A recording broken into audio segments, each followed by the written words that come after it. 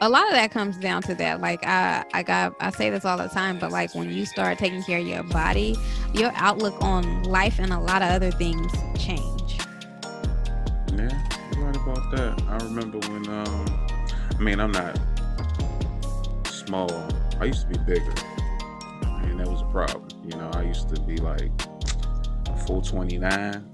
Oh yeah. Yeah, but that's the thing about it. Because of my height, I never felt that big. My favorite part was the mac and cheese and the ham, but that's when I was younger. By the time I became an adult, I was over the shits. Here and there, I would eat some mac and cheese, and I would make it. But by the time I was an adult, I'm like, come on, we doing this for decades? Like, I don't want this.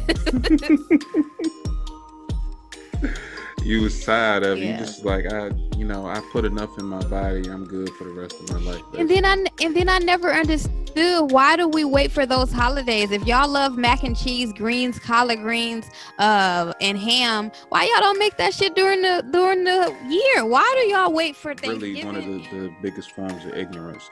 You don't know something, so you just going to respond irrationally or just attack the person because you didn't even look within. You know what I'm saying? Like, if you had 40-something relationships in the past 10 years, first of all, those wasn't relationships. That's just my personal opinion. Second of all, you are the most common denominator, no matter what happened in the end, outside of, physical abuse. That might be in the works. We don't know. Okay. What's up with the merch?